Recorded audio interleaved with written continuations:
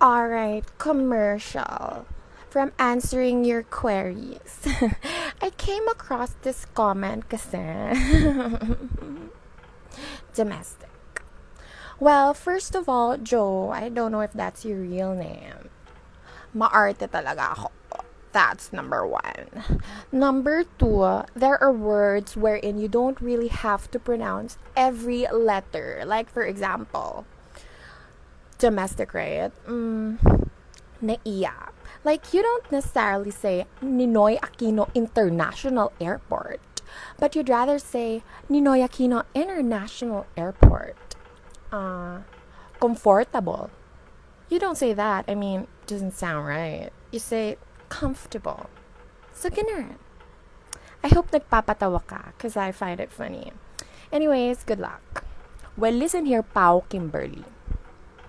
Hindi ibig sabihin na kung ganon ang pronunciation ng ibang tao sa word na feeling mo ikaw lang nakakaalam kung tama o hindi, automatic na mali na sila agad. Check your privilege, girl. Sa sobrang privilege mo, lumalabas na yung pagiging entitled mo. Try mo lumabas ng bahay nyo, tas magtanong ka, kung mausap ka ng batang kali, at itanong mo sa kanya kung ano ibig sabihin ng burot at banban, because that's what you are.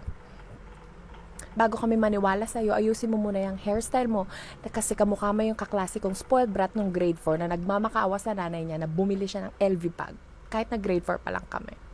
Tsaka ayusin mo yung units and beats mo, girl. Yung pinapakita mo sa amin ngayon, facade yan lahat. Ang tsaka.